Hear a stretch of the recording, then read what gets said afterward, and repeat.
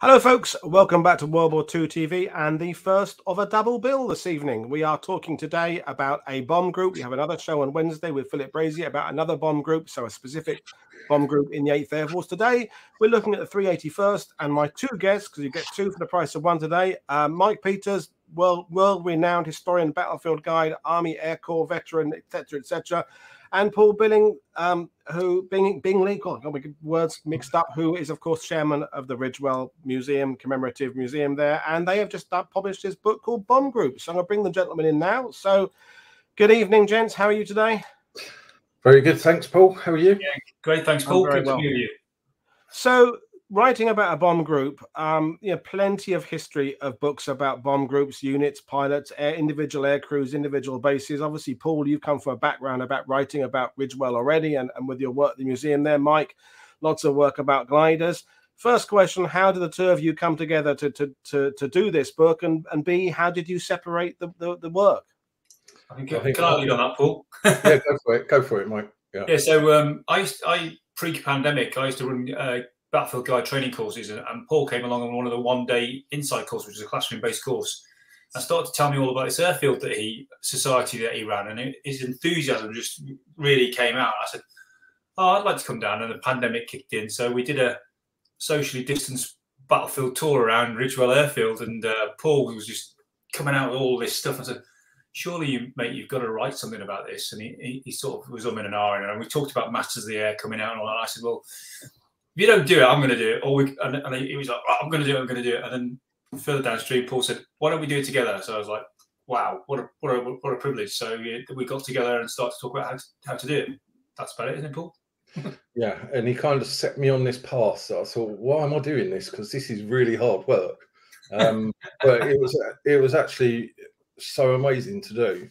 And yeah, it was quite difficult at the beginning because we weren't really sure how we were going to write it, because, you know, I've been chairman of this Ridgewell Airfield Museum for about 5 or 6 years, and I kind of knew the stories of certain individuals and roughly what was happening with the 381st Bomb Group. And Mike was coming at it blind, really. I mean, you knew about the 8th Air Force, you knew the commanders and this, that and the other, but not specifically the 381st. So it was quite a task to kind of meld everything together at the beginning. And I think we kind of stumbled on something that works, I think. Yeah, I think it's interesting what you said in the intro, Paul, about there's lots and lots of books out there. And there are. I mean, there's a lot of, most of them are pretty good. Most of them, some are very bad. But, you know, and a lot of them are personal memoirs, and you get that format of the mission count and get to a home run, etc. And there's the great big expansive ones about the whole of the US 8th Air Force. But we had this conversation as we walked around the perimeter at Ridgewell and thought, actually, the unit of currency is the bomb group.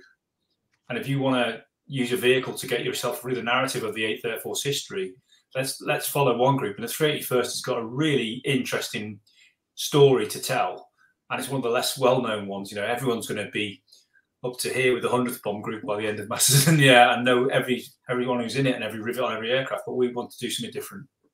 Well, brilliant. And yeah. You said, Paul, that you kind of did the ground bit, and Mike, you did the air bit. Is that more or less how it worked? That's right. Yeah. So again, I kind of had an overall idea of what the 381st was doing on almost a daily basis, and it was a question of how does Mike come into this.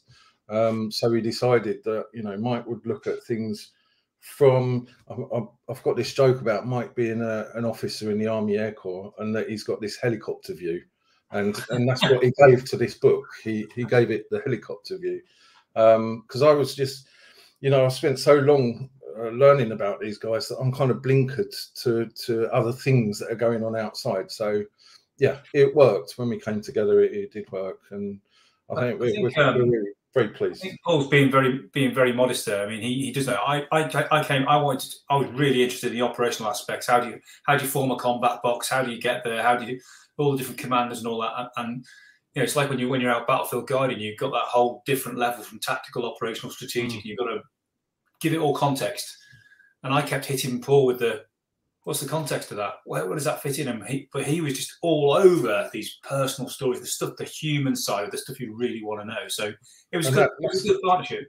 Yeah, that's the irony of it. I mean, the only reason I ever got involved in this is because be working in aviation, I'm a geek when it comes to aeroplanes, and the B-17 was always my favourite. So the only reason I learned about the 381st was by reading a book by John Comer, who we'll talk about in a short while. And this led me to learn about the 381st. I never knew anything about. I never knew anything about Ridgewell. I had a little bit of information about the 8th, but not too much.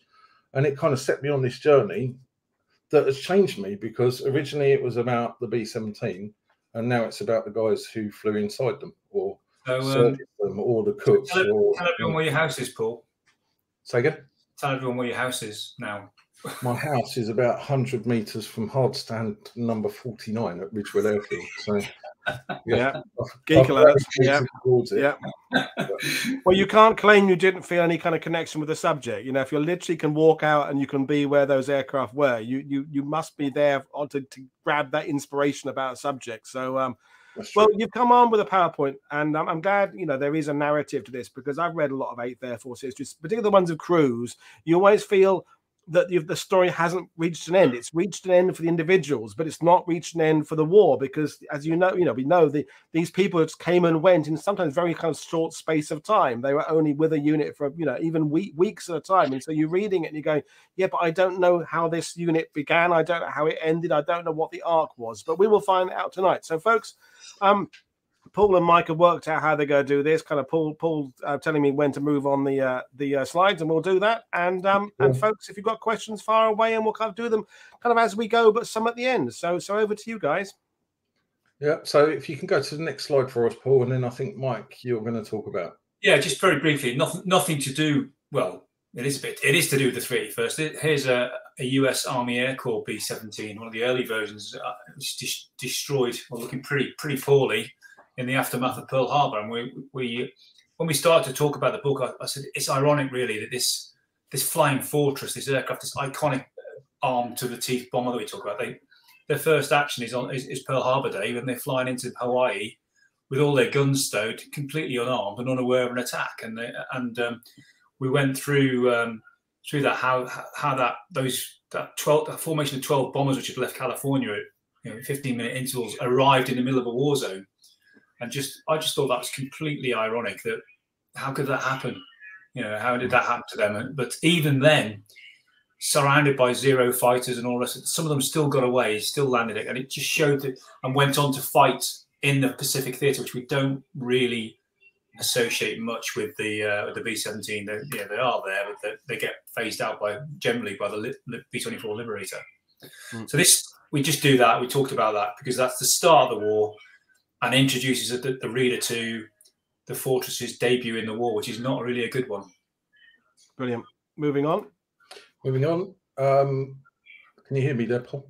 Yep. So, as Mike says, I mean, Pearl Harbor, December the 7th, 1941, B-17s landed. Some of them got destroyed, as we've just seen. But they were there to augment the 19th Bomb Group in the Pacific. And the 19th Bomb Group stayed in the Pacific for a year or so and then moved back to the US. And when it moved back to the US, it got moved back to a new Army airfield that had been built in the Texan desert. And this place was called Pyote. And the 19th Bomb Group had been sent back purely to instruct or bestow its expertise on the new bomb groups that are now coming through. We're at the beginning of 1943. This is really the start of the build-up of the 8th Air Force proper. And because of this burgeoning number of groups that were coming through, the 19th had to come back to the US and, as I say, bestow its expertise. And when it arrived back, it was the highest decorated unit of the US Army at the time. It had, I think, 4 distinguished unit citations and 2 medals of honor. Anyway, the 19th arrived at Pyote on the 1st of January 1943. And Pyote had been built across 4 months beforehand in the Texas desert. And as it was being built, these construction workers were stumbling across these diamondback rattlesnake dens. And as a result of that, Pyote eventually became known as the Rattlesnake Bomber Base. And one of the first groups to arrive there was this newly activated 381st Bomb Group. And it was headed by the man in the centre of this collage of photographs here, the hero shot, I like to call this. This is Lieutenant Colonel Joseph J. Nazaro, and he is 29 years old at the time. And you know, he'd been in the Philippines, he'd flown for a year. He was a West Point graduate, class of 1936. He was a rising football star. He was a good-looking dude, that's for sure. And yeah, 29 years old, he arrived at Pio on January the 2nd, 1943, to establish the 381st Bomb Group, so the US Army Air Force's newest bomb group. This was the start of 2 phases of training for the 381st, which took place across the next 3 months. And the group was built up. So originally there were 4 B-17s assigned to it, and there were 4 crews assigned to each of these B-17s that became known as model crews. So these were the guys that the rest of the crews had to aspire to. This was the cream of the crop. So these 4 crews, 4 B-17s were the start, and then over the next 3 months, another 40-odd B-17s were assigned to the group. Many more men arrived, including the chap on the right, James Good Brown. He was the chaplain. And from some of your viewers may have heard his name already. I will say probably one of the most amazing guys to be assigned to a bomb group. He was 41 years old when he arrived at Pyotes. Which is quite old compared to the other guys, especially when you consider the commanding officer was 29 years old. James Good Brown got himself in trouble right at the start because he left his home in Massachusetts and he arrived at Pyote 24 hours after he should have done. And Nazaro was less than happy with this. You know, you're 24 hours late, where have you been? And Chaplain Brown, he explained, well, you know, he got stuck in El Paso. He decided to go sightseeing. So he walked across the Rio Grande into Mexico. He got his camera stolen off him. He ended up in a jailhouse in Mexico. So he's telling this to Nazaro, and Nazaro's eyes are rolling, and he shouted at him. And this was one of the first times that James Good Brown was shouted at, a 41-year-old man. And he had the middle name of Good that his parents had given him, who were both ministers. So not a good start for James Good Brown, but this was the start of the 381st. As I say, 3 months in Pio, they then moved on to a place called Pueblo in Colorado, which was a much nicer training base for the 381st. Pio, it was, as I say, the Rattlesnake bomber base. It was dusty. There were sandstorms, snakes. Pueblo was much nicer, more established, next to a town. The crews very much like this, and this is where the 3rd and final phase of training took place. High altitude formation flying, simulated combat conditions, bombing attacks on, or simulated bombing attacks on Los Angeles and San Francisco. And by the end of May 1943, the group was ready to move overseas, but the crews didn't know where they were going. They didn't know if they were going to the Pacific. They didn't know if they were going to the ETO, the European Theatre of Operations. Chaplain Brown, he had an inkling when his summer uniform was taken off him at Pueblo. And the B-17 crews also had an idea because the Japanese fighter recognition has been dropped from their ground forces. So some of them had an idea. And it wasn't until Chaplain Brown climbed aboard RMS Queen Elizabeth, the luxury cruise liner that had been converted into a troop ship at New York's 44th Street Pier, that he realised we're off to Europe. And that was pretty much where the rest of the 381st was going. There were 2 echelons, ground echelon and air echelon. Air echelon obviously flew across in the B-17s, staging first at Gander, Newfoundland, then over the Atlantic, which is no mean feat. You know, there's no ATC, there's no GPS. You're reliant on your navigator to get you there. And thankfully, all 41 got across the Atlantic, landed at Prestwick, and then they staged to Bovingdon in Hertfordshire, which was the 8th Air Force's acclimatisation base in England. And this is where they were indoctrinated into British flying procedures for 10 days.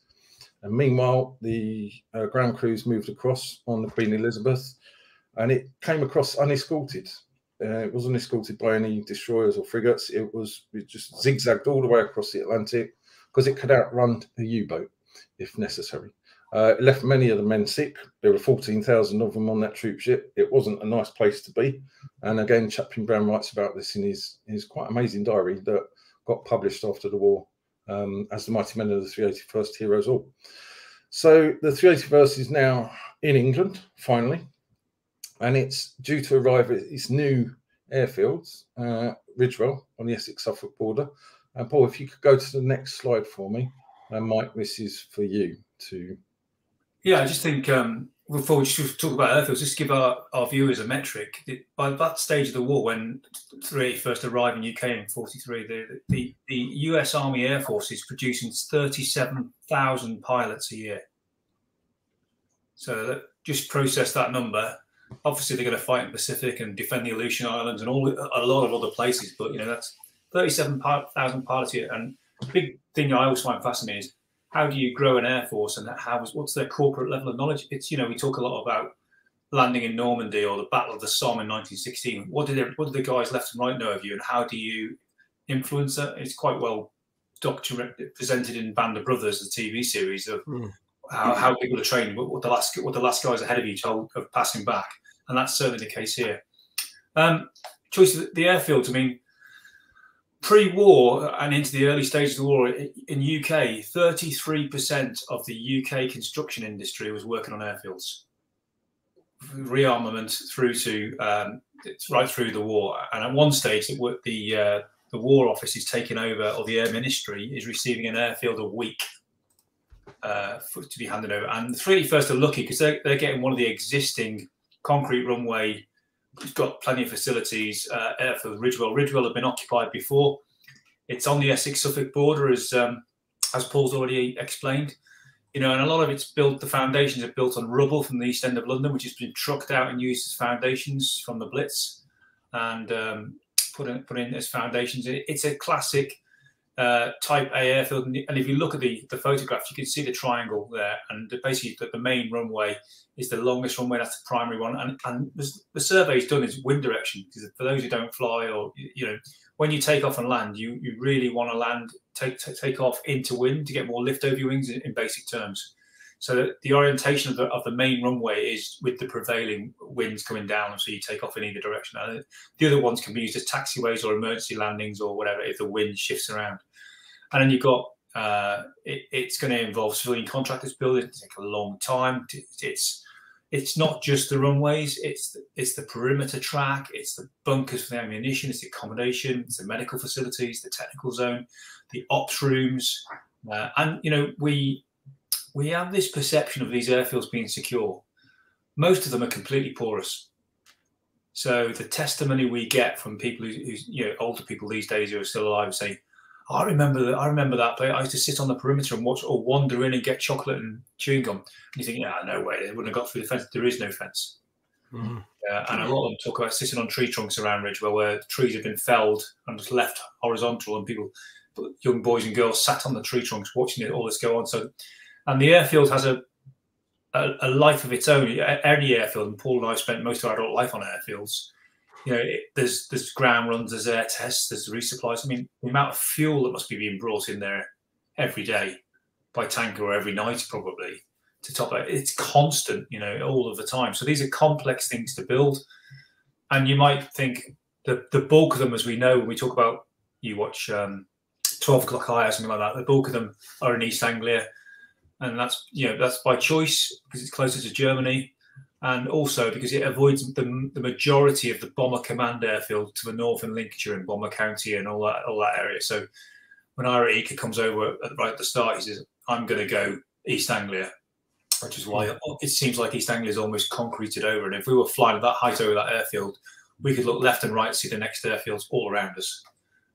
Paul's literally living on the edge of the airfield there. I can walk out my front door and turn right to Mendlesham Airfield up the hill in Suffolk. They're all around us. It was Wormington and Boxted for me when I was a kid. Yeah, exactly. Very famous Boxted. Yeah, very famous airfield.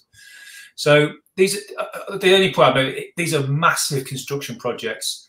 And then when the US enters the war and they arrive, they bring their own impetus, and they've got their own engineers enhancing them, improving them.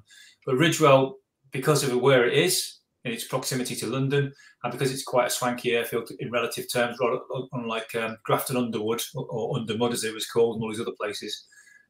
VIP visitors, they can be brought to Ridgewell because you can get in and out from London and visit and have your photo taken and be back. I think that's enough. There's loads more in the book about metrics, about how much concrete, how much tarmac, and all that geeky stuff that people want to read. So moving on, yeah, back to the 381st and its arrival at Ridgewell. Chaplain Brown writes about it quite interestingly in his book about walking past houses with names on every house, not numbers, and names like in storybooks. So he was quite taken with this. But when he got to Ridgewell, one of the first things he did was confiscate, as he put it, the base chapel, and he lived in that building for the next 2 years. And as I say, during that time, he wrote this diary, got published after the war, and his story really is a thread throughout the book. I mean, he was the all-seeing eye. Unfortunately, he spent most of his time at Ridgewell picking up body parts and burying people. That was the sad reality of what he was having to do at the time. When he arrived, this was early part of June 1943. This was really at the start of the combined bomber offensive between the 8th Air Force and the Royal Air Force. So the 381st was arriving right in the thick of things. And one of the first things it had to do was on June the 22nd, 1943, take part in its first combat mission. And that combat mission was, ironically, to attack the Ford Motor Companies and General Motors plants in the city of Antwerp in Belgium. So these guys are all excited. They've been in for 5 months, 6 months or so in Pueblo and Payot. They've been training, and we're going to sock it to the Germans, and we're here. And off they went on their first combat mission, along with the 384th Bomb Group from Kimbolton. And these two groups, they were both new, both rookie groups, and they were sent really to act as bait. They were there mainly to lure the German Air Force away from a larger attacking force of American bombers that were off to attack hulls in central Germany. And this was a baptism of fire for the 381st. 2 B-17s are shot down over Holland with the loss of both crews. That's 20 men in total. Another 2 B-17s are forced to crash land on their return to England. One crew member was brought back to Ridgewell killed. Another one got off the aircraft hysterical. So this was a real baptism for these men. They weren't, they just weren't prepared for it. But worse was to follow the following day, and that really centres around the picture in the centre of the collage here. June the 23rd, 1943, the group's second day in combat, and it had been tasked with attacking Luftwaffe airfield in France, Bernay-Saint-Martin. And during the process of the aircraft being prepared for the mission, the officers have gone to the interrogation or the briefing room to be briefed on the mission. So the officers being the pilot, co-pilot, bombardier, navigator. The gunners, the enlisted men, they were on the aircraft preparing their guns. On board their aircraft, and the aircraft I'm actually talking about is in the photograph in the top left-hand corner there. The very top aircraft there was known as Caroline. So Caroline's being prepared by her gunners, but also on Caroline are a number of electricians, there are ordnance personnel, armaments personnel. In total, there are 22 people working on Caroline, when suddenly, 11 o'clock in the morning, it explodes. And 50 seconds later, there's a second explosion that leaves Caroline in this condition on the hard stand. Chaplain Brown was one of the first on the scene, and he writes about in his diary about the largest piece of wreckage I saw was that engine. But what of the 22 men who were working on board? They can only identify 10 of them, unfortunately. There was an officer on another aircraft on the adjacent hardstand. He was also killed by flying debris, as was a British civilian building contractor who was cycling past Caroline when it exploded. So 24 people in total on the second day of combat missions from Ridgewell is a complete shock to everyone on the base, a complete shock. shock to the people in the surrounding villages as well. I mean, before the 381st arrived, RAF 90 Squadron was here for 5 months, and 90 Squadron carried out 51 operations, but there was no effect on the local civilians. But this was a huge effect. I mean, the local church was damaged. Yeah, a huge tragedy. And unfortunately, this is the story of the 381st. It's bookended by 2 tragedies. The second one we'll talk about a bit later on. And what was the cause of the explosion? Was it a bomb going off? They'd fused the bombs and set them for instantaneous, and they were 300-pound bombs. And whether one was dropped or what, I don't know, but it set off a chain, and subsequently, we can see the aftermath here. So as a result, the explosion in Caroline really became the 8th Air Force's deadliest ground accident to occur in England during the Second World War. Terrible, terrible tragedy, and right at the start as well. Just quickly to talk about the markings of the B-17. So we can see in the top left-hand picture the 381st in formation over the Essex countryside. This is before, obviously, the explosion of Caroline. And this is before any markings have been applied to the aircraft. People get very confused by this photo because it shows a B-17 in the foreground with the letter L. And this is the main indicator of a 381st aircraft is the letter L. But that was before markings were actually applied. This was right at the start of the war when the aircraft came across only bearing the letter of that particular aircraft. So we're looking at an aircraft whose aircraft call sign was the letter L. In July, the 8th Air Force decided, with so many bomb groups coming over to America and with so many aircraft in the skies over England forming up, the only way of the crews being able to differentiate where their bomb group was by applying these markings, which were taken from the cattle ranch markings. So the 381st, as part of as it was then the 1st bombardment wing of 8th Bomber Command, it was assigned a triangle. This would eventually be the 1st Bomb Division of the 8th Air Force. And the letter L, which signified the 381st Bomb Group. This was in July. So now the 8th Air Force is starting to, we were talking about logistics and how it all came together. It's all starting to come together. This was in July. Not long after that, the 8th was invited to join the RAF in the 1st battle, the RAF's Battle of Hamburg, which became known as Operation Gomorrah. And oddly enough, the first target for the 381st and most of the actual 8th Air Force at the time were targets in Norway. So the 381st went off to bomb a molybdenum plant in Herøya in Norway. Molybdenum is being used in the production of alloys. So the 381st gone off to Herøya, and over the target, one of the B-17s is hit by flak, Flieger Abwehrkanone, or anti-aircraft fire, and one of the engines is damaged. And this engine the propeller is windmilling, as they called it. And windmilling is not good because it will slow your bomber. It will produce drag. And the only way of stopping that drag is to feather propellers. So you turn the propeller or you rotate it into the oncoming air. So the pilot of Georgia Rebel over the target, he's got this damaged engine. He's rotated the propeller into the airflow, but one blade's badly twisted. So this propeller is still windmilling quite violently. And he doesn't know at the time, but one of the other pilots flying alongside also sees fuel draining from one of his wings. So it becomes quite apparent to the pilot, OCV Jones, who's from Atlanta in Georgia. It becomes apparent he's not going to get back to England. There's no way he's going to make it. So he confers with his crew, what we're going to do. We've got Denmark here. There's Germans there. We've got Sweden there. There's Norway there. There's Germans there. Where are we going to go? We're head for Sweden. So that's what they do. Trouble is, the navigator's got no maps of Sweden on him. So he can only guess where the boundary is, where the border is.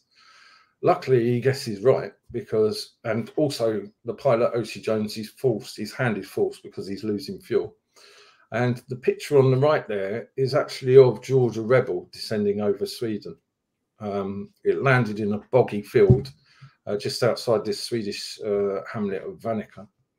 And the crew got out, it belly landed, came to a halt just in front of a pole. Crew got out, perfectly uninjured, no problem. A young boy arrived, perfect English, said, "You've landed in Sweden." These guys, O.C. Jones and his crew and George Rebel, they became the first American airmen to become interned by the Swedish authorities during the war. When I say interned, they weren't put up in a prison camp. They were actually put up in a rented house in a place called Fallon. So they were quite lucky, those guys. And they would eventually be repatriated back to England the following year as a result of an agreement between the Americans and the British, the Americans and the Swedes about having these crews repatriated. So that was Operation Camorra. The 381st took part in 6 missions over that week-long period, and they lost 5 B-17s and 50 men. So you can already see, you know, these crews, the crews that have come together, come over the Atlantic, they trained together for 5 months, and they're gradually being whittled away. And Chaplain Brown talks about this quite vividly in his book. So could you go on to the next slide? Yeah, please? And just to interrupt, it dovetails nicely with what Luke said yesterday, because Luke Truxell was explaining that kind of summer, July, August period, 43, culminated in kind of the big kind of decisions about how to go forward in October, November, that changed the structure of the air command. And so, you know, this bomb group were arriving just as things are already peaking in terms of losses and it not working very well. So it couldn't really have been a worse time to arrive. So you're telling the story from this individual crews and individual loss of personnel, but it connects very well with this broader picture of the 8th Air Force's steep learning curve. Absolutely. But Mike, yeah, just very briefly, just about the composition of a bomb group. I mean, the book is about the bomb group. I called it the unit of currency earlier, and you know, in British terms, it's probably a wing, but it's a collection of squadrons, 3 squadrons plus a 4th logistic and support squadron. And when the war starts, you know, bear in mind that December 41, the US only has 154 B-17 flying fortresses in existence. That's it, and you know, a standard bomb group at the start of the war is deemed to be 35 aircraft, and 3 of those aircraft will be what they call staff aircraft for assembly ships, COs to fly around, that kind of thing. So not combat ready aircraft, and the remainder will be split across the squadron. Obviously, there's going to be some in maintenance. So the standard unit for a squadron at the time is 8 B-17s or 8 Liberators, however you want to play it. But that, and bomb groups wise, when we get to the December of 43 and going forward, the US Army Air Force will have over 200 bomb groups. 200 groups: fighters, ground attack, light bombers, except medium bombers, and all different types. But by far the biggest component of that will be when it's at peak strength, 104 heavy bomber groups of 3 squadrons each, and they will have 14 aircraft per squadron. And then a few others. So you can see, I said, how do you grow an army? At the start of the war, the US Army Air Force has 345,000 people in it, it's a staggering number in itself across all those theatres. But it's going to grow to 2 million ultimately. You know, and all of this is back to that doctrine that the bomber will always get through, and this almost evangelical belief in daylight precision bombing from the Americans. They invest so heavily in this and the troops. So the whole purpose of a bomb group is, Paul mentioned earlier, the RAF being on station. Normally, you know, an RAF station would have 2 squadrons on it, but the Americans do organise themselves differently, and everything's built around that: the number of hangars, the number of the accommodation, you know, and you know, roughly over 2,000 people per airfield. So you imagine the little villages around Ridgewell, which are a few dozen people in some cases, hamlets, or 500 in the main village, and then 2,000 complete strangers literally drop out of the sky and move into your locale and take over, drink all your beer, taste all the girls, do all the things they're going to do, and then you've got these bombers explode on the runway, etc. But really, I'm always quite staggered with Paul. Quite rightly highlighted the role of Joe Nazzaro, because he's only 29. Lieutenant Colonel at 29, with the responsibility of 35 B-17s and crews, plus all the support elements, plus all the operations, plus all the logistics support and the decision making that goes with that. It's a huge effort. But in that picture, which you can see on the slide, that's a great picture we used for the book cover as well, because it just shows all the different types of people that are going to be involved in it, and also they're all equipped. They've all got sunglasses. They've all got nice uniforms. All this kit. That's a huge economic effort to train these guys in the first place. I mentioned the 37,000, and then the ground crew and air specialists like your gunners, etc. They're training another 112,000 a year. So they're staggering numbers that they could, from a standing start, being not start till 1941, really properly going for it.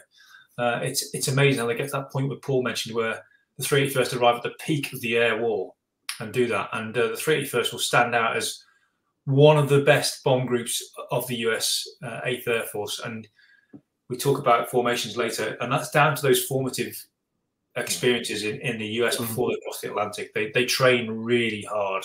And it proves the point that with that amount of personnel, there's no way this whole plan of daylight bombing is going to be given up. Too much has been put into it. Too many people have been involved in it. There's too many aircraft. It's just going to have to persevere until it's over the humps of how to make it work. There's no way. It's not like a tank design that's going to be abandoned because it's crap. This is just going to keep on working until it improves. And that's really the story for the 8th Air Force, isn't it? Just keep on doing it, change the personnel, change the tactics, change the doctrine, improve everything, and eventually it'll find its way of doing things, which is the big narrative, isn't it? Beyond that of an individual bomb crew. But you're absolutely right, and and there'll be obviously Paul's already mentioned, introduced the Luftwaffe. They get a vote in all of this. Yeah. They have a vote in this. We are trying to bomb the homeland and occupied territory, the weather, and you've got Bomber Harris people. They're massively behind the Americans, but they want the 8th Air Force under command and the 9th Air Force. We must mention the 9th as well, and they want them to join them and follow their plan. So, I mentioned evangelical, and there is that British way. Code of bombing, and there's the US way, and you've also invested in the Northern bomb site. After the Philadelphia project, they had to bomb the most expensive and highly classified piece of equipment in US service, and they'll never fit them on one in every aircraft because they're so expensive. They're guarded going to and from the aircraft. They've got a self-destruct switch in them, and all. It's just amazing when you look at it. And it's just such a different war to RAF Bomber Command, which is a completely different war that they're going through. Yeah, definitely. Well, moving on. So we have on the left a chap called Leonard Spivey, who was a farmer's son from New Mexico. And he joined with the 381st at Pio, and he was made navigator of the 535th Bomb Squadron's model crew. So he was, well respected. When he arrived at Ridgewell, he was made the 535th Bomb Squadron's lead navigator. So that meant to say he was in charge of all the other navigators in that particular squadron. But then he experienced another rise to become the standing group navigator. So now he's got everyone underneath him, every other navigator. And at the beginning of August, he joins Joe Nazaro on a trip across London to a place called Pine Tree. It's the code name for 8th Bomber Command's headquarters, Wickham Abbey School for Girls. So Spivey can't believe this. He's 22 years old. He's a second lieutenant, a farmer's son from New Mexico, and here he is rubbing shoulders with the big boys of the 8th Air Force. He's introduced to Ira Acre. Spivey talks about the anteroom, the hats being lined up on the table, gold braid everywhere. He couldn't believe where he was, and he talks about it being the most fascinating experience of the Second World War for him, which is quite amazing because literally about 8 weeks later he was shot down over Holland. But that's another story. While he was at Pine Tree, the whole reason for his being there was to be told about the mission to Schweinfurt, and this has gone down in history now as the infamous Schweinfurt-Regensburg raid of August 17th, 1943. So Spivey's at Pine Tree. He's with Joe Nazaro, the commanding officers of the other bomb squadrons at Ridgewell, and the great and the good of the 8th Air Force. And then before them is this small model of Schweinfurt, this mock-up of the town of Schweinfurt. And Spivey's looking at this model and he's counting the flat gun positions all around Schweinfurt. And he counted something like 80 flat guns. So he wasn't particularly impressed by this because he didn't like flak, obviously. And then he was approached by an RAF officer who informed him, you know, we're going to go in at 15,000 feet. And what do you think about that? And he said, well, we're going to be a much bigger target, aren't we? So this was the start of the planning for Schweinfurt. And as we know, the 8th Air Force is a strategic bombing force. Its raison d'etre is to carry out attacks on areas that are key to the economy of the enemy. So places like oil refineries and aircraft factories, but also ball bearing factories, which we rarely think about as being that important, but it's a key ingredient in the production of tanks and aircraft. So Spivey knows about this mission, but the rest of the 381st guys don't. He's told, you know, because you know the plans, you're not allowed to go on any other missions. But he did go on other missions, which made me laugh. August 17th, 1943, the day of Schweinfurt. It was a double strike mission. The 381st and other 1st Bomb Division groups were going to go off to Schweinfurt to attack the ball bearing factories there. Another force of bombers was going off to Regensburg, also in central Germany, to attack a Messerschmitt plant there. And this double strike mission, the Regensburg force would go first. It would fight its way into Regensburg, it would bomb, and then it would swing south to go and land in North Africa. The crews would rest, the aircraft would rearm, refuel, and then they'd fly back to their bases the following day, bombing Germany on the way back. So they would fight their way in. The Schweinfurt force would follow behind and largely be protected from the Luftwaffe before bombing Schweinfurt and then heading back to England to fight its way back out. Well, unfortunately, things went very badly wrong from the outset, and it was all to do with what many of the 8th Air Force men considered the second worst enemy, which was the weather. And it was the British weather as well on this occasion, because the Schweinfurt force was stuck to the ground because of fog over the bases. The Regensburg force had been trained to take off using instruments. So, you know, and there was a shrinking daylight window in which to land in North Africa. So they had no choice. They had to go. So off they went to Regensburg.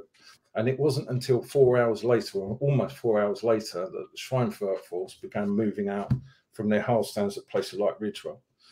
And that was the number. The double strike plan has gone completely out of the window. And that was where it all went badly wrong from the start, because by the time the group arrived over Schweinfurt, it had already lost 8 B-17s on the way in. Another 3 were lost on their way back. So 11 B-17s lost out of a formation of 26. So only 15 made it back to Ridgewell. Leonard Spivey, he was the lead navigator on the for the 535th Bomb Squadron. He actually talked quite candidly about, you know, he managed to avoid the flak over Schweinfurt and the fighters going in, but he didn't even need to navigate on the way back home. He said we could just follow the plumes of smoke all the way back to England. So that was quite a vivid description that he came across with. So yeah, the Schweinfurt raid, an absolute disaster for the 8th Air Force as a whole, but a complete disaster for the 381st. 11 B-17s lost, 110 men lost in action. James Good Brown, you know, again, talks vividly about going back to the huts that the other crews shared with the crews who'd gone missing, and realizing, you know, there were 100 empty beds here, 110 empty beds. And at breakfast the next morning, half empty breakfast hall, mess halls. Just a terrible, terrible, terrible thing for the group. The only high point involved the guy in the center of this collage on the right-hand side here. This is Robert E. Nelson. And Robert E. Nelson was a co-pilot of King Malfunction 2. That was the name of the bomber. And King Malfunction 2 was shot down over Germany. Most of the crew managed to get out before it crashed. Jack painted the pilot. He couldn't. He was killed in action. But Robert E. Nelson and Raymond Gens, one of the waist gunners, they managed to get out, and they had a remarkable journey because they reputedly became the first American airmen to successfully escape and evade capture after bailing out over Germany. It took them 2 months to get back to Ridgewell. I can see Robert E. Nelson here being presented with the Silver Star, which is America's 3rd highest honour for valour. And he would eventually, him and Wayman Gens would eventually go on to lecture other 8th Air Force crews in escape and evasion techniques. So a bit of a hero was Robert E. Nelson. The guy next to him was on the same mission, August 17th, 1943. Some of your viewers may recognise this guy because he wrote quite a remarkable book called Combat Crew. And this is John Comer. He was an engineer and a top turret gunner with the 381st. He was a replacement. So he arrived in July 1943. And, you know, this, as you said earlier, Paul, this was the height of what was going wrong. Yep. This was the height of crews going missing. And he's turned up at the wrong time. And he spent a lot of his time calculating his chances of survival, which at this particular moment, he had a 75% chance of not going back home. His first night at Ridgewell, he was unpacking his clothes. Veteran gunners burst in, you know, oh, we've got a new guy here. Where are you from? What size shirt are you wearing? And he's, you know, what do you want to know about the size of my shirt? Oh, well, you know, they don't give you any new clothes here. You know, when a gunner your size goes down, we make sure we know where your clothes are going to be so we can have them off your back. And that's pretty much the kind of thing you were met with when you joined at this particular time in the 8th Air Force's history. So it's thanks to John Comer that really I know about the 381st, because it was only by luck that I picked up his book. And I do recommend anyone who would like to know more about the 8th Air Force, they read up on Combat Crew, because it is a fantastic book. But we move on to the next slide. And Mike, maybe you want to explain about I'd just like to echo what Paul just said about Combat Crew. I mean, obviously it's better to buy our book if you want to know about a bomb group, but and I could point out folks, the links in the description below. As always, you can buy Bomb Group at all your local bookshops or online. It's available to order, pre-order. It's not actually in the shops yet, is it? Soon. It's now. Yeah, it's out. So but what I was going to say, I was joking, and what I was going to say is Comer's book as a personal memoir is probably the best, I think. There are a number of very good ones out. His is particularly good. So here we are looking at this picture of a B-17C or a Fortress Mark I, because this is in our Royal Air Force colours, and this is, Paul mentioned earlier, 90 Squadron Royal Air Force, who were in the desperate days after the Battle of Britain when UK was struggling, wanted more aircraft. Of course, again, to use that phrase, moot point, we were never alone. But when things were against us, you know, we were grabbing any aircraft we could get, and we managed to get a squadron's worth of Boeing B-17C marks, which the Americans themselves said weren't ready yet. They weren't really the finished product. But we were just so desperate for long-range bombers and something that could fly this high.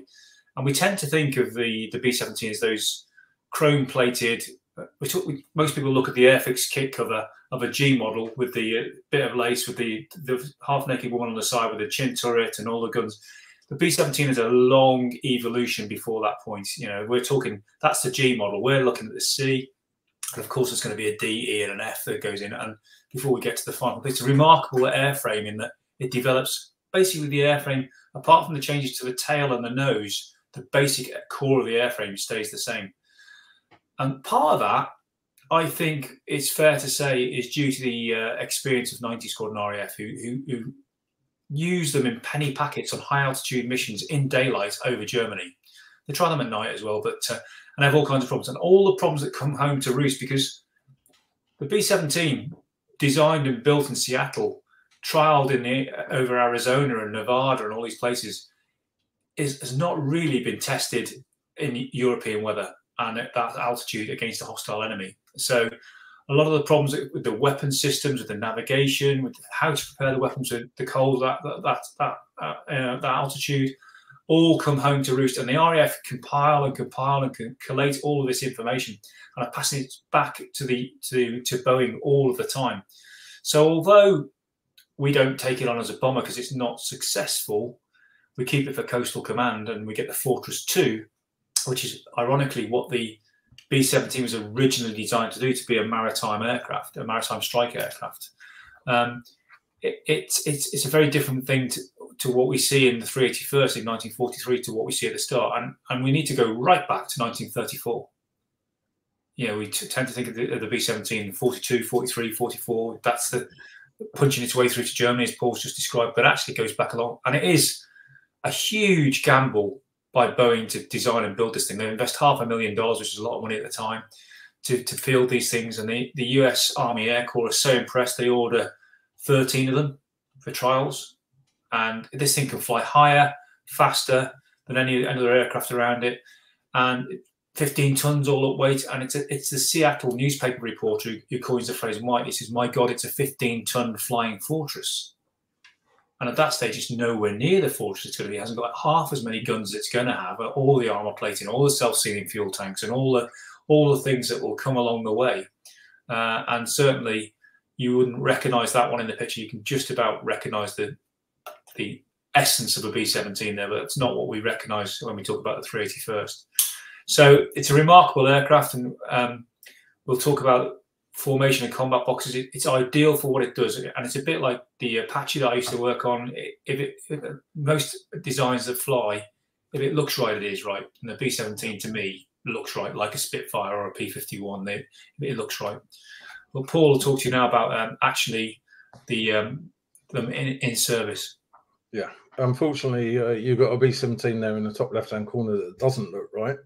There's a good reason for that, because that has just come back from Bremen on October the 8th, 1943, which is a particularly bad mission for the 8th Air Force as a whole, but also mainly for the 381st, because it was on this mission that the group lost 7 B-17s. But also this one got back to Ridgewell quite miraculously. And this was the B-17 that earned the 381st its first Distinguished Service Cross. And that was for the co-pilot of this aircraft, Thomas Sellers. So over Germany, the aircraft's attacked by the Luftwaffe. The guys there on the top of the aircraft are pointing to bullet holes in the windscreen. Basically, the pilot was decapitated, and Thomas Sellers, co-pilot, was forced to fly this aircraft back to Ridgewell in this condition, wounded himself. And as I say, it resulted in him being awarded the first of 2 Distinguished Service Crosses for the 381st. It was also the first Distinguished Unit Citation that the group received, the first of 2, and that was on October the 8th. But this period in October 1943 was a terrible period for the 8th Air Force and for the 381st. I mean, they are taking significant losses here, so much so that on October the 8th, you had your first commanding officer of one of the bomb squadrons shot down over the target. The following day, October the 9th, after a mission to Anklam, which is in a very far northeastern corner of Germany, another commanding officer of one of the other bomb squadrons has been killed in action. This is Landon Hendricks, guy who's pictured on the right here. Landon Hendricks actually flew Tinker Toy across the Atlantic, but he was killed on the way back from Anklam on October the 9th. His aircraft was badly damaged by fighters, and it eventually crashed into the North Sea with the loss of the entire crew. So for the 381st, you've got 2 commanding officers lost in the space of 24 hours. Again, another big shock for everyone in the group. 5 days later, October the 14th, 1943, we've just observed the anniversary of this. This was the second Schweinfurt raid, and the 381st was really lucky on this day. Lucky because the weather actually helped on this occasion. During the takeoff, the group found the cloud conditions much higher than expected. So it took them much longer to break free of the clouds and into the clear skies. But when they finally broke free, they were widely scattered. So it took them a long time to get back in formation. Then it took them a long time to locate the rest of the division, which was at Cromer, just on the coast of Norfolk. And then when they found the formation, they found that their position, the 381st position, has already been taken by the 305th Bomb Group. The 305th was also lost, but it found this empty slot in the formation, so it took it up, the 381st position. 381st had to fly further up towards the 91st Bomb Group. And this was a stroke of luck for the 381st, because over Schweinfurt, on the bomb run, the 305th had already lost 12 of the 15 B-17s that it had sent. And by comparison, the 381st only lost 1. So the second Schweinfurt raid, which everyone now knows as Black Thursday, it wasn't so black for the 381st, but again, Schweinfurt, the place that no one knew about before, but everyone now knows is a complete swear word. Unfortunately, the 381st would have to go back to 6 times after this. So we will move on to talk about the cruise and making a home run on us, Mike. Would you like to? Yeah, what Paul was just talking about, I think is important, because we talked about, and Paul, you said the intro right at the start about this narrative of the 8th Air Force being wholly successful all the time and punching its way through as it did with all those guns, etc. But there are numerous points in the daylight precision bombing campaign where there are wobbles, and the casualty rate is just so high, and you wonder, is it sustainable when you're losing 12 out of 15 aircraft? I mean, that's 10 men per aircraft.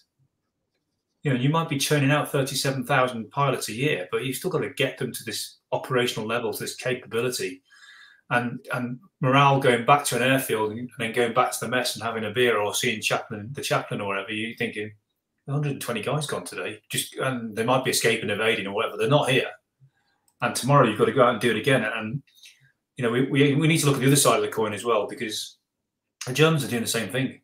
They're taking the same losses, and everyone talks about attrition in the ground context, but this is an attritional battle in the air for both sides. With and there's lots of times with the RAF bomber commander saying, "Why don't you switch to night bombing, guys? Come and join us. It's a lot safer." And daylight precision bombing, the Norden bomb site, the combat box, the B-17, the B-24. That's what this is. The whole thing's designed to be about, and that's all right back to America's perception after the Great War that carpet bombing is not the way, is not a good way to fight a war, and the US public will not fund bomber aircraft unless they are precision capable in the Norden bomb site, and we can take things out with precision and not to make unnecessary casualties. But it just becomes more and more difficult to do that when you're in the skies of over occupied France or northern Germany. You're really going to be given a hiding, and at what point do you say this isn't working?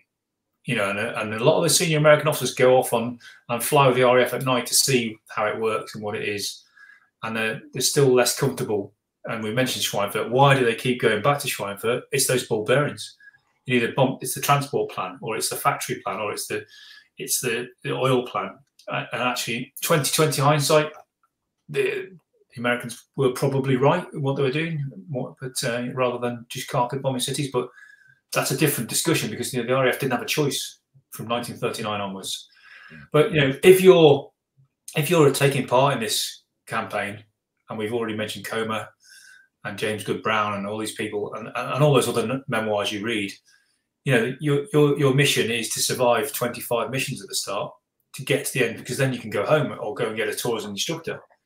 And although you say 25 combat missions, and there had to be combat missions, you couldn't, if it was aborted, it didn't count. But you could also be killed in crashes, as the Caroline explosion proves. You could be killed on the ground. It's a hazardous environment. And then reality rapidly dawns on their guys when they start arriving fresh out of the training system to get here, that I need to get, what are the odds? And Comer's book's very good, where he's calculating percentages as the more missions you do, rather like Afghanistan in this century, the more missions you do, the more times you go there, your odds of survival or coming away unscathed reduce. So although you've got less missions to do, the odds of you being killed or wounded are increasing all the time. So there's lots of instances of people being shot down on their last mission or crashing or whatever. So making a home run is important. And at the start, they're trying to grow this Air Force and expand it into 42 and into 43, and even later. Because of the attrition rates, the decision is made to move the goalposts, the 30 and then 35 missions with the target, because we're losing less people. We get the P-51. People can fly more. We're not going to lose so many guys. We also need to expand and create these extra bomb groups. So it's not a popular decision, particularly when Doolittle comes along and he says it's 30. Oh no, it's 35. And you're thinking, okay, there's less Fokker Wolf 190s and 109s around, but things are still hazardous out there, and I want to survive. So this is William Butler, and he's just completed his 25 missions, and there's quite a relief look on his face.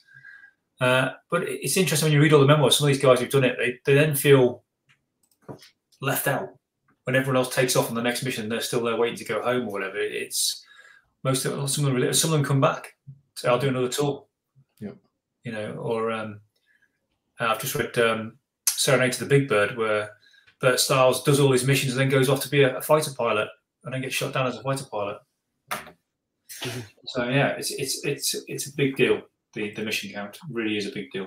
Paul, do you know that? Yeah, at this time we're talking October. This is the highest losses that the 8th is experiencing at the time, and so immediately after that, the 8th Air Force bosses, the crews get to hear, oh, you know, the next missions are going to be at a higher altitude. They're going to be closer range, so you're going to be escorted all the way. So crews were quite happy with this, but there was the 381st. These guys are still worried. You know, no one yet has managed to reach this magic 25 mission mark.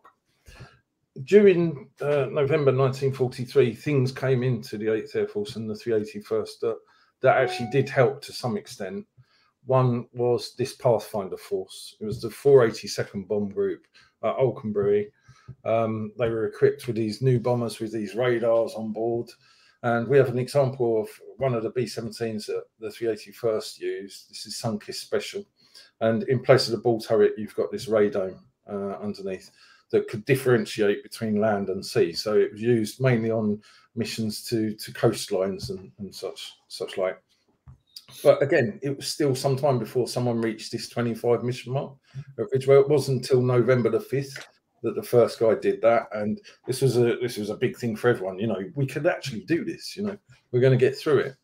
It was around this time as well that the command of the 381st changed. So Nazaro, he'd done his year, he'd established the group, he'd taken it through the worst losses. He was destined for bigger things. He was taken off to the US Strategic Air Forces in Europe. He would help command both the 8th Air Force and the 15th Air Force in Italy. And he was replaced by Harry Lieber, who's pictured here on the right. And this was towards the end of December 1943.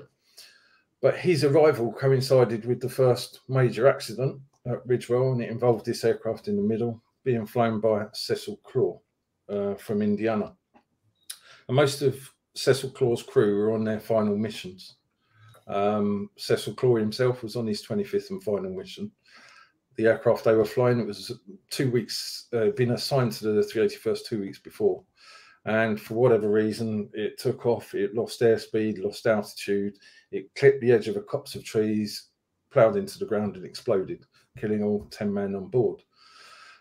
So a tragedy. Another tragedy, yet another tragedy. And Chaplain Brown found himself burying more men, this time at Madingley, which had recently opened, Madingley near Cambridge.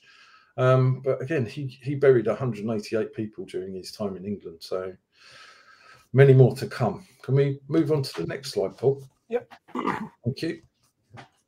So, yeah, when you talk about where these crews came from, and it's interesting because I referenced the Somme earlier, and you talk about PALS battalions and the Somme, or some of the formations that came into Normandy, across Northwest Europe, where they were all recruited, etc. And these B-17 crews are, when you're dragging in so many people from across American society, you get all kinds of different people from different educational backgrounds and different states, etc. And that's what you find when you read all of these memoirs. It's my crew against the world.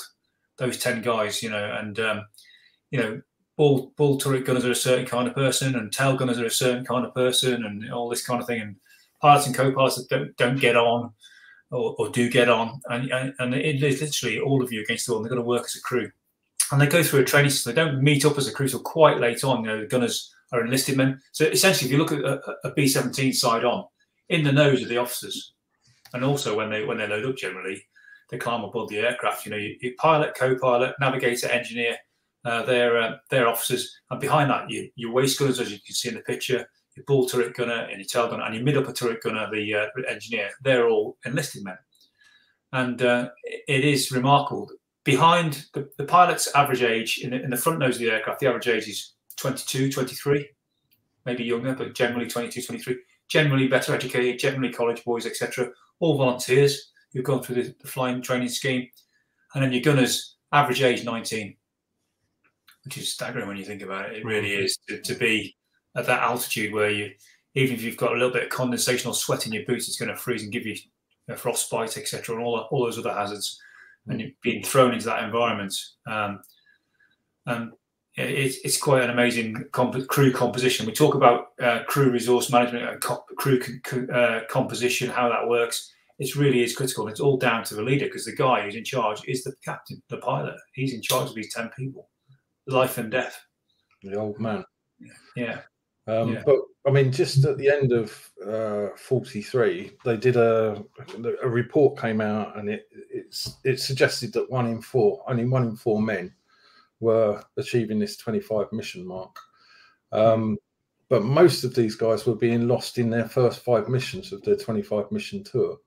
And right at the beginning, it was the guys at either end of the aircraft who were suffering the greatest casualties. So the bombardier and the navigator in the nose, the tail gunner at the back, basically because the Luftwaffe had figured out, the weakest spot on a B-17 is to attack it from head on. You've got fewest guns trained on you. So, yeah, I mean, I think in any position on the B-17, it wasn't nice. But if you're at either end at this particular time in the war, you were going to be a casualty.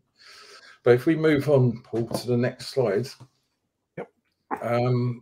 We're coming up here, we're in January now, 1944, and on the 11th of January, the 8th Air Force, or the 381st, attacks Essex-Suffolk, an aircraft factory in Germany. And on that mission, the entire formation, the entire crew complement of that formation were replacements. So the original crews were gone. They'd either, if they were lucky to survive, have gone back to the States, or they'd been killed in action or taken prisoner. So the entire formation was made up of replacements. And one of them was a chap called John Howland, who's pictured in the top left-hand side here. He's second from the left in front row. And these guys on this picture is actually really interesting. They just arrived back from Schweinfurt. This was on the 3rd Schweinfurt mission. And the crews all got back. They got given donuts. So these guys were actually chomping through donuts as they're being photographed here. But he flew on this mission to Essex-Suffolk, which again was another disaster for the 8th Air Force. And it all stemmed from a recall message that was given halfway across the North Sea. 1st, 2nd and 3rd bomb divisions have all gone off to Germany, and the 2nd and 3rd bomb divisions are told, you've got to come back because the weather's not good enough. For some reason, the 1st bombardment division didn't hear this, and they continued on unescorted, and basically down on strength by 80%. And yeah, it was they lost 8 B-17s to the 381st on that particular mission. The gunners, I mean, they did have a field day, but they were being shot at while they were doing so. They shot down 28 fighters, and that earned the group its 2nd Distinguished Unit citation. But it was another disaster, and it was something that everyone was very angry about. Chaplain Mound talks about the 8th Air Force fouling up.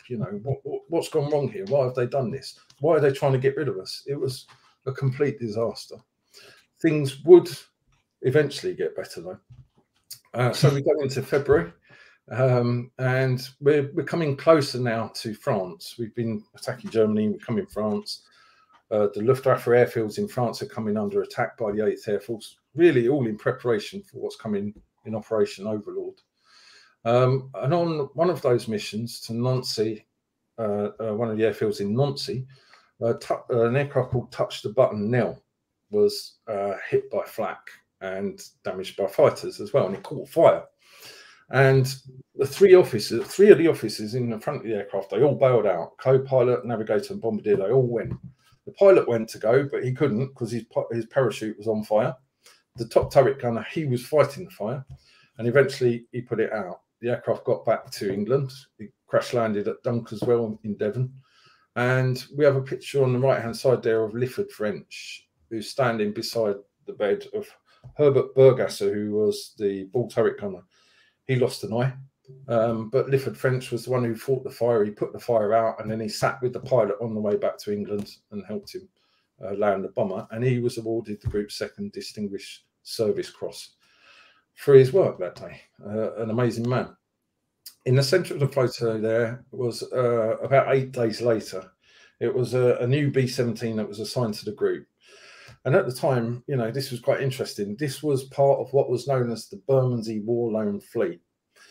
So this aircraft was christened Rotherhithe's Revenge because the Bermondsey War Loan Fleet was bought with money that was donated by the residents of the Blitz London Borough of Bermondsey. So one of 4 bombers, it would survive the war. Quite a remarkable aircraft. It had a lot of missions to its name.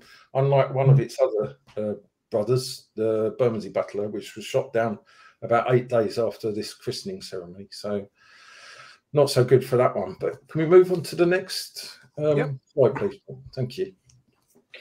And now we talk about the weather.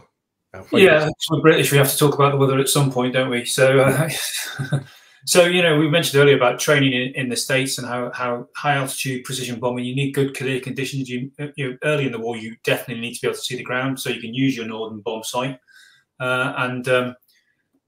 You need good weather to take off. Good weather not necessarily in transport. To build a formation, you need really good weather conditions and visibility critically. To get to the target and then to hit the target, you need good weather. Now, all of that it's a variable that's considered in the American doctrine, but it's not really. They've not really experienced bad weather until they get to UK. So once they're in England, and then you get that issue of, and Paul's touched on it with the Regensburg-Schweinfurt problems, where if you launch, what's the weather like at the target? Can you hit the target? Can you see the target to hit the target? What's the weather like when you come back? And then one of the great examples is Christmas Eve 44, when the 8th Air Force launches a massive operation to relieve the beleaguered American forces in the Ardennes. And when they turn around to come back, having lost General Castle and all of the things that happen on that raid, nearly all of the airfields are clagged in and no one can see the ground.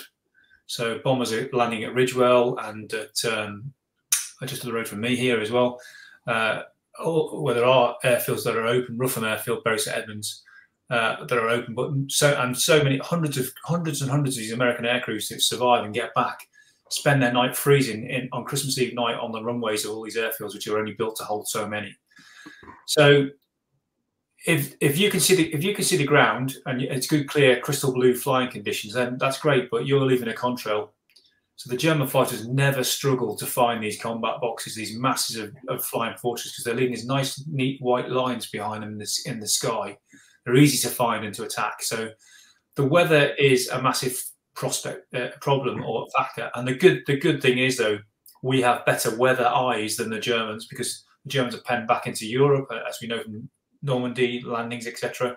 We've got weather stations out in Iceland, in North America, and all over the place. So we can build a much more accurate picture and get that down to the respective bomb groups before they set off. But it's still a big factor, and certainly many of the accidents we talk about are on formation before they leave the English coastline. There's a lot of accidents caused by poor visibility, especially when landing. I think that's enough on the weather, isn't it? I think. Yeah, well, it's quite interesting actually, because if we go on to the next slide, we go into February 1944, and this is Big Week. And Big Week came about, as we know, Big Week came about because the weather over Central Europe was completely clear. And this allowed the 8th Air Force to go off and bomb aircraft factories and to lure the Luftwaffe into the air. So again, the 8th Air Force, the heavy bomber boys, they were being used as bait. You know, bring the Luftwaffe up into the air. The fighters can go off and shoot them down, and we can whittle the Luftwaffe down. We can destroy its ability to make any replacements, and by doing that, we achieve air superiority and bring on Overlord and D-Day. So Big Week, the 381st takes part in 5 missions. It loses 6 B-17s. One of them is the aircraft on the left here, which was Friday the 13th. I highlight that because we'll talk later on about one of the crew of this aircraft who actually came back to Ridgewell post-war. Not long after, because of this attrition of the Luftwaffe, the US Army Air Forces realised, actually, do we need camouflage? We don't really need camouflage. So they started to feed aircraft out of the factories without any olive drab camouflage. And one of the first to arrive at Ridgewell was Dream Baby, the picture in the centre there. This arrived during Big Week, actually, on the last day of Big Week. And you can see there, it's not the natural metal finish. It is painted olive drab. And the reason for that is George Shackley, who was the commanding officer of the 533rd Bomb Squadron at the time, he loved the look of the plane, but he didn't like the fact he didn't have any camouflage. And it was stand out from the rest of the group. So he had it painted olive drab, which seems a bit strange, but Dream Baby was the first aircraft to arrive at Ridgewell sporting this. Interesting just to point out those two photographs we've got there, one of the chaplain on the right and the one in the centre. You can see it's their G models. They've got the chin turret. Yep. Makes a huge difference. This Paul talked about this head-on attack that the Luftwaffe specialised in 12, 13, 14, 15 Focke-Wulfs in a line coming head-on. So it's remotely operated from the nose, but you've now got two 50 calibers firing straight forward, because if you look in the centre photograph, the gun on the left there sticking out, they don't actually, the guns they've got for the navigator and the bomb aimer to use, they don't fire straight ahead. They fire out at an angle because they can't fire straight ahead, and they'll try all kinds of different things to do that, and they come up with this Bendix turret under the chin on the G model, which makes a massive difference to survivability. So we've got a picture of Chaplain Brown on the right there. Chaplain Brown, oddly, he's wearing a combat outfit, and the reason for that is he did fly on a mission, a combat mission. He was awarded an air medal, believe it or not, which you usually got for 5 combat missions.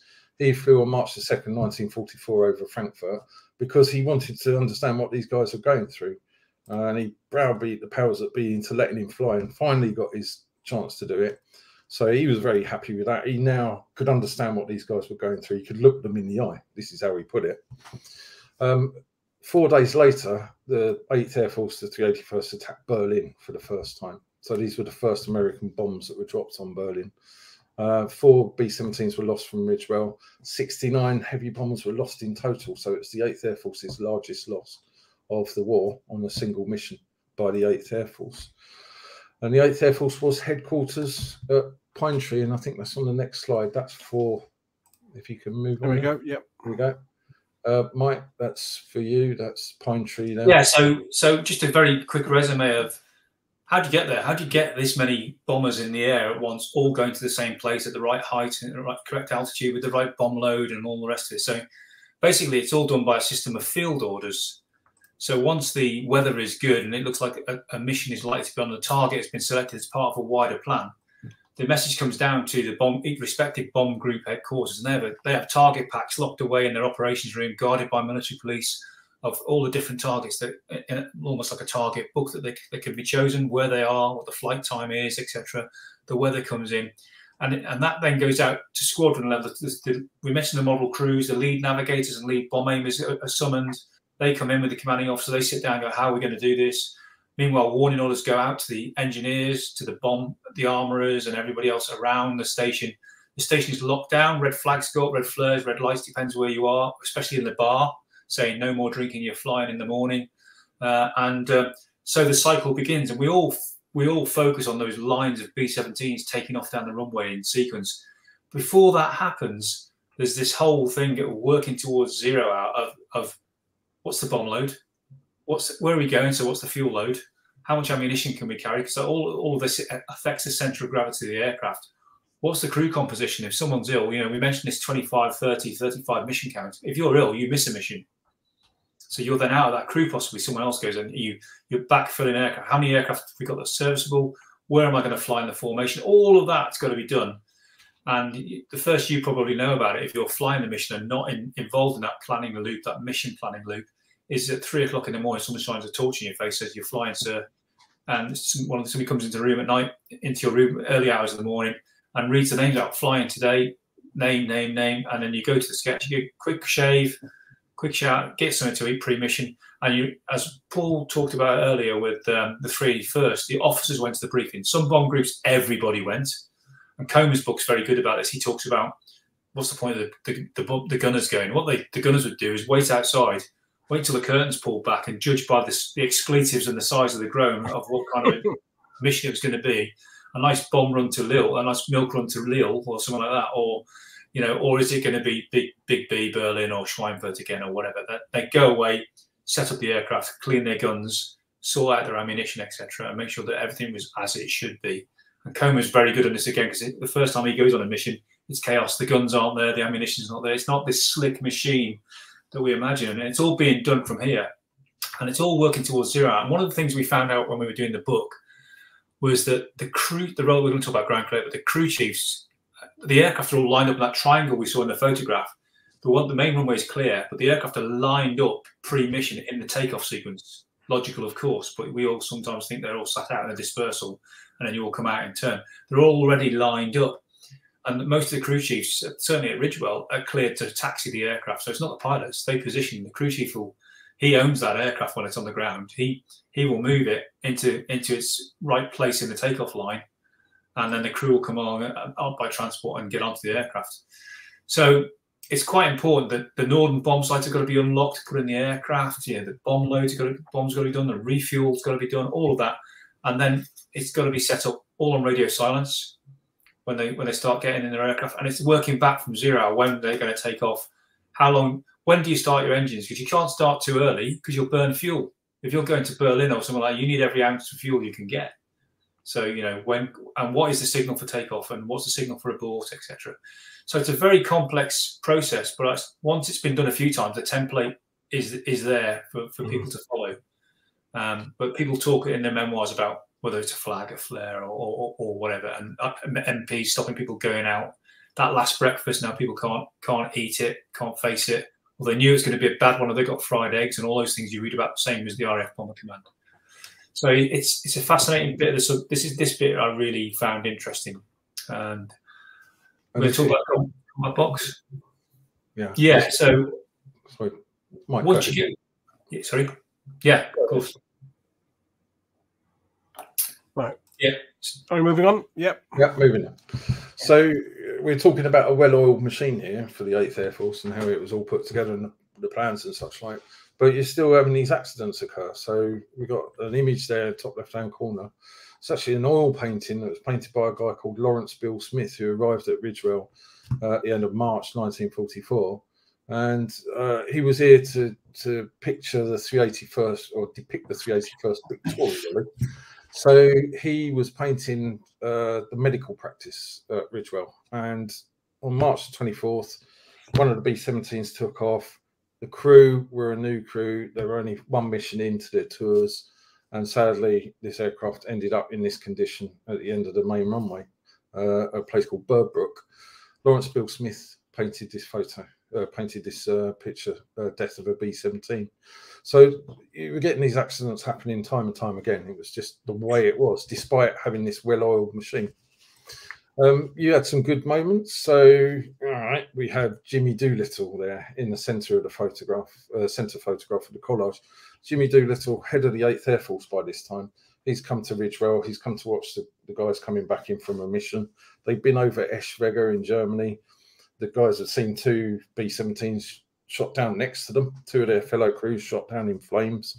And they were forced to make a nice, neat formation pass over Ridgewell for Jimmy Doolittle, who, to add insult to injury, had just increased their tours of duty 3 weeks earlier to 30 missions. So, yeah, he was the guy. He was the famous guy, but at this particular time, he was infamous.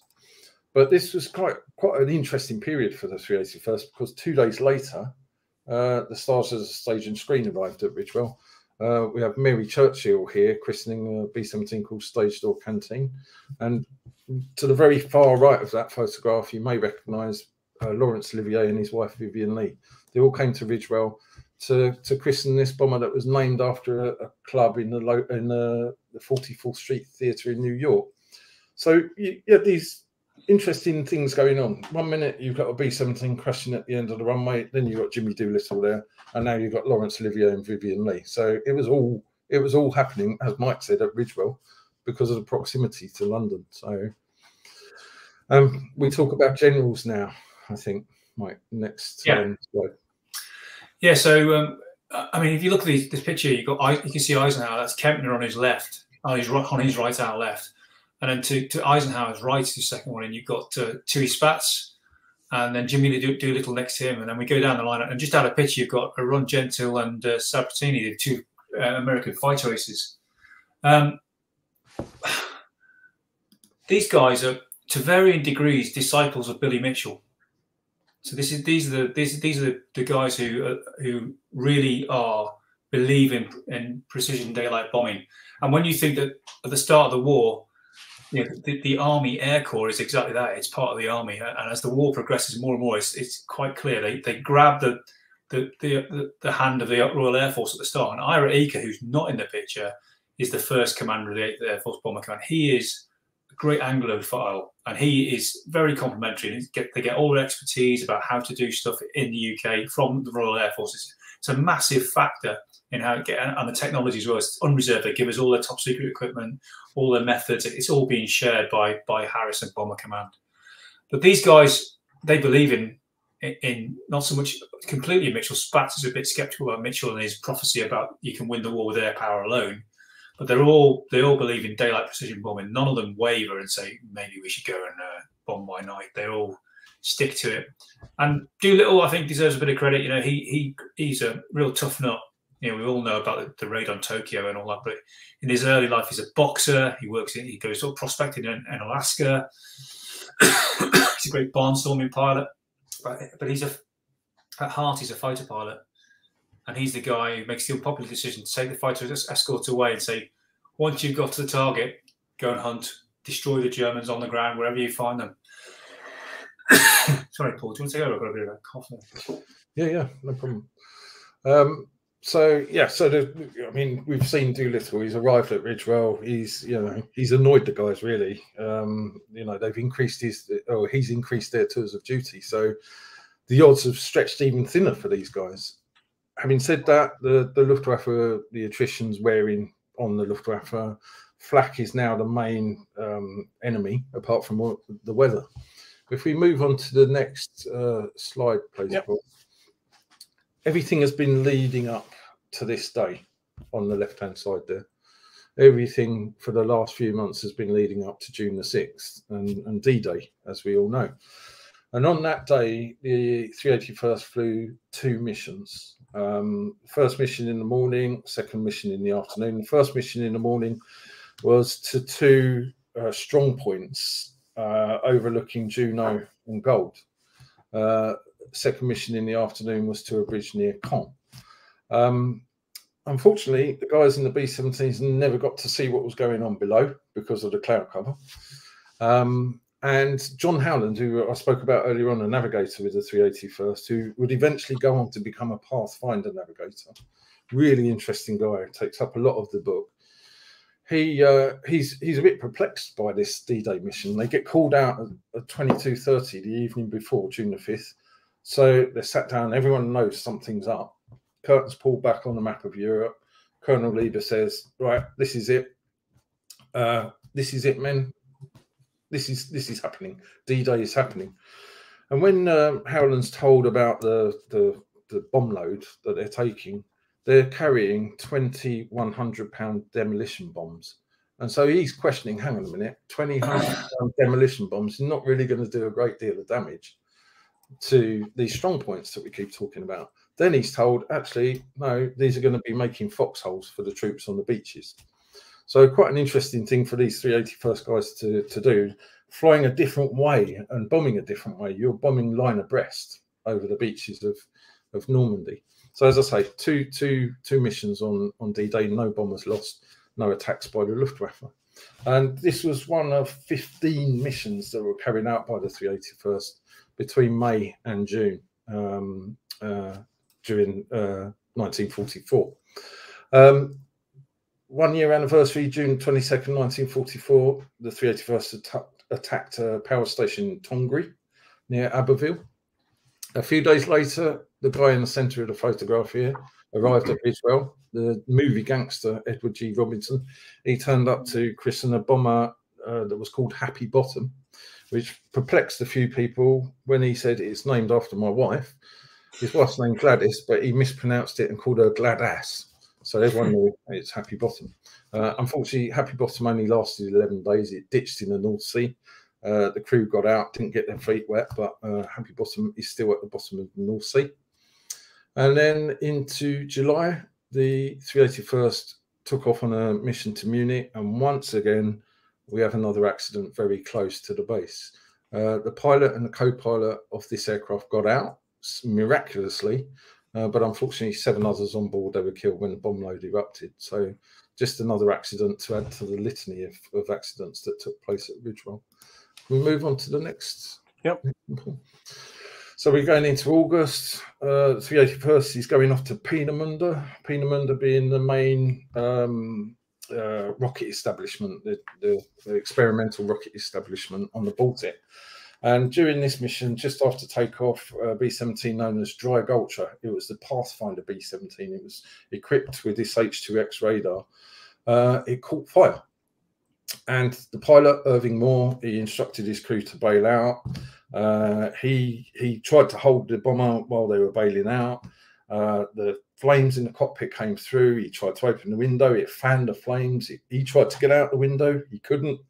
Finally, he decided, I'm going to have to run through and jump out the bomb bay, which he did. He managed to survive bailing out. He paralysed himself, actually, for 3 weeks after this. A couple of other crew members broke their ankles, but there was one crew member who was killed, unfortunately, and this was the tail gunner, Henry Norris. But interesting story about Irving Moore. He would go on to direct Dallas and Dynasty, the 80s TV series. In fact, he directed Who Shot JR. Wow. Celebrities. There we go. We've got another celebrity on the right. He came in September 1944. Bing Crosby played a 2-hour show on September the 2nd. And this took place just a few weeks before Operation Market Garden, which we all know was the attempt to make a crossing over the Rhine. The 381st took part in that mission. The aircraft bombed individually. They were given map coordinates, the crew, for individual sites, and this caused a lot of problems, a lot of intermingling on the bomb runs. But one of the aircraft flew that mission carried Lewis Brereton, who was one of the architects of Operation Market Garden. So Brereton and also a journalist flew on board this aircraft. The journalist was quite impressed with the B-17, although one of his words were, well, you know, faults are for killing, not for comfort. Yeah. If we can move on to the next slide, Paul. Thank you very much. And this is for Mike about combat. Yeah, quickly, just talk about the actual crew composition. We talked about where they came from, where they're recruited from, just who does what on the aircraft. And if we start obviously in the cockpit with the pilot and co-pilot. Often these guys had an equal amount of training, or and it was like one guy had one more missions than the other, or it was in theatre before the other one arrived. So it wasn't necessarily the fact that the guy who was the commander was the better candidate. It's just the way it worked. And it was the B-17 was quite a complex aircraft to fly, synchronizing the 4 engines and the turbochargers. And there's lots to talk about, particularly when you're trying to maintain a formation. If you're flying as an individual aircraft, then it's different. And the RAF Crew's 90 Squadron referred to it as a grand lady. It was fantastic. It would get you home. It was great aircraft to fly. But actually maintaining it in a combat box with all the turbulence and slipstream it took a lot of skill on the throttles. And you almost had to the good co-pilot and pilot were almost telepathic. They know without looking at each other what to do, when to do it, just to keep the aircraft in trim and keep it flying along. So forward of them, we've got the bomb aimer and the navigator. So the bomb aimer, it might just be a toggleier. Later in the war, there were not enough northern bomb sites to go around. Not every aircraft had one. So if you're flying in a formation in that combat box, you'd wait till the lead bomb aimer opened his bomb doors, you'd open your bomb doors. When he dropped, you all dropped together. Now, that sounds quite rudimentary, but when they all had northern sights in the early days, they were missing the target. They were spreading all over the place because of the settings and the way interpretation. Whereas if your box was tight, and this was one of the, not only because of defense, but also for bombing pattern, the tighter the formation, the tighter the bomb drop on the bottom, dispersal of the bombs on the target. So toggleier might be a waist gunner. Later in the war, they went down from crew of 10 to 9. It might be a waist gunner retrained just to which button to do, how to fuse the bombs, how to drop the bombs, and that he'd wait for the lead bomb aimer to drop his bombs and away they go. But responsible position, you're also operating the guns in the front as well. And there's always a bit of banter, and you read about it in all the memoirs, and you can imagine it, between the enlisted men in the back who are trained gunners and the guys in the front who have got other jobs and fire a gun now and again. So there's a lot of that officers can't shoot stuff going on. And so that's the navigator, very important, especially if you lose formation. On the way back, time and time again, you read about these guys falling out of formation because of an engine problem or being damaged or whatever, and then having to fly at low level back across France or the Netherlands to get to the channel to get home. And it's all down to the navigator with leaking fuel and all that. Everyone suddenly zooms in on the navigator. It's over to you, mate. You've got to get us back. So he's a very important guy. Good navigators are much sought after. Moving back, and then just behind the two pilots, up and down behind him, is the engineer. On takeoff, he will be hands on shoulders, looking over all the gauges. He knows the aircraft well in conjunction with the crew chief. He manages it, but he also mans the upper turret. So he's a gunner, he's a trained gunner, and he's an engineer. So quite a versatile guy. As we move back, we've got the two waist gunners who are manning a 50 caliber each, working back to back. And if you look at the early B-17s, the windows are directly opposite each other, so they get in each other's way. So then they stagger the windows, so the guys aren't in each other's way. So they can move around to fire. And you would think that would be the most hazardous position to be of all the gunners, but actually, all the ball turret, a lot of people talk about the ball turret, and it is hazardous when you're landing. If you're trapped in it, obviously it's deadly. But actually it's armoured, partly armoured, so it's not that bad a place to be. It's, as Paul said, nose and tail, not a good place to be. Waist gunner is very exposed. Ball turret gunner, usually quite a small guy, you had to be to get inside that turret. And obviously that, you watch Star Wars, you see those turrets in Star Wars on the Millennium Falcon and all that inspiration from the B-29 and ball turrets, etc. It's quite a lonely position, that, and the tail gunner, and it's quite a difficult position to be in, I think. And nobody is in those turrets on takeoff and landing. Everyone gets out and moves to where the radio operator is in the centre of the aircraft, and on takeoff and landing, that's where you are. And often when you hear about German night fighters following B-17s back at dusk into the circuit, like where I'm sat now in Mendlesham, they're following the guys because none of the guns are manned. Everyone's sat there thinking, we've done that now, we're going to land. We're in the safest place on the aircraft. So that's moving back. And the last man, literally in the aircraft at the back, is the tail gunner. And he's a busy guy. He's got a lot to do. And it's interesting that sometimes if you were the lead ship, the tail gunner wouldn't fly in there. The co-pilot would move back into that position, and he would operate the tail gunner to be in the tail gun position. And the mission commander would kick the co-pilot, would take his seat, you'd have a one-star or general or something in the co-pilot's seat, leading the mission, as often happens. So somebody get to sit this one out, and you'd have your co-pilot at the back, and his task was to inform the general at the front as to where the boxes were, how the formation was flying, where the German fighters were, situational awareness from a pilot's perspective, describing all of that. All of them have to work together. It's a great picture of them coming back here on that Jeep. That's a Ridgewell picture. And it all hinges on a 23-year-old pilot. He's in charge of that crew. Crazy. Down to 19. And you've heard about the attrition rates, and the horrible deaths some of these guys died in the cold. And they always call it the cold blue. We always talk about fire. And that, wondering whether you're going to get out, whether the bell's going to go. There's a bell on a B-17, so we're abandoning the aircraft. So, and is that working? And all those stories Paul talked about, where half the crew's gone and half still in it, and the aircraft flies on or not. There's some great stories about guys still firing the guns as the B-17 sinks into the water and all. It really is an amazing things that they did as crews, and the attrition rate and the horror of fighting in that environment and the sudden death is quite staggering. Brilliant enough. Moving on. So we're talking about ground crews in a second, and you've got a good example here of a ground crew cleaning the nose of a B-17. He's cleaning it with baking powder to make sure that these guys have got a clear view. This aircraft was known as Schnozzle, and Schnozzle was the nickname of Jimmy Durante, an American comedian, and it was named Schnozzle because the crew of the time thought the nose of the B-17 looked like Jimmy Durante's. But unfortunately, even though this guy's cleaning the nose cone of this B-17, the crew of Schnozzle would not see another crew of a B-17 called Egghead on January the 21st, 1945, when they were coming back from Germany. They were in a landing circuit over Ridgewell. The landing circuit was a circular anti-clockwise route, and during the process of peeling off to land, two of the B-17s collided, one of them Schnozzle, another one Egghead.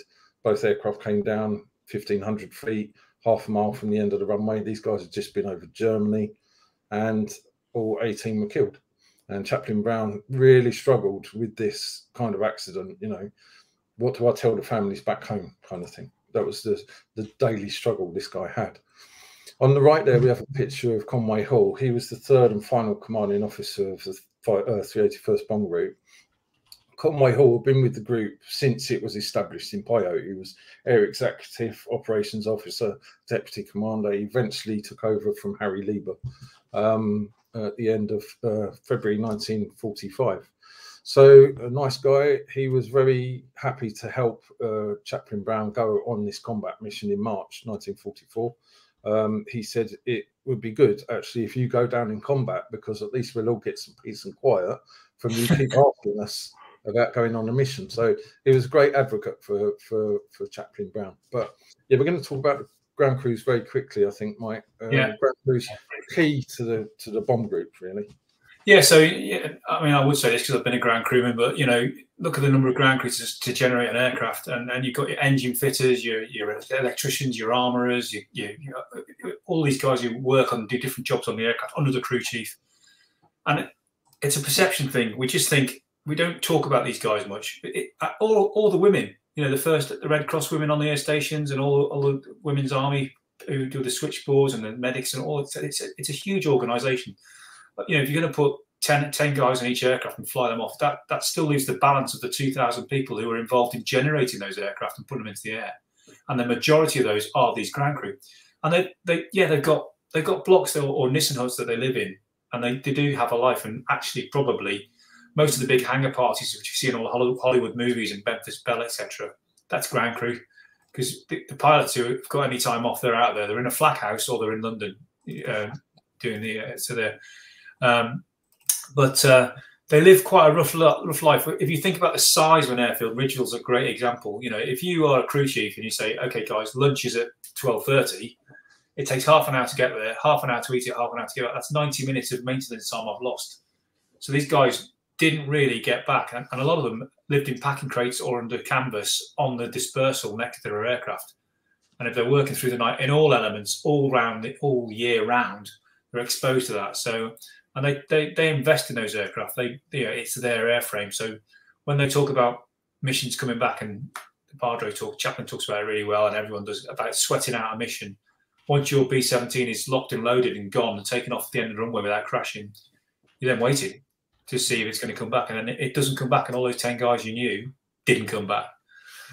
So they have a long war. It's not without hazard. We've heard about the Caroline explosion. We've heard it.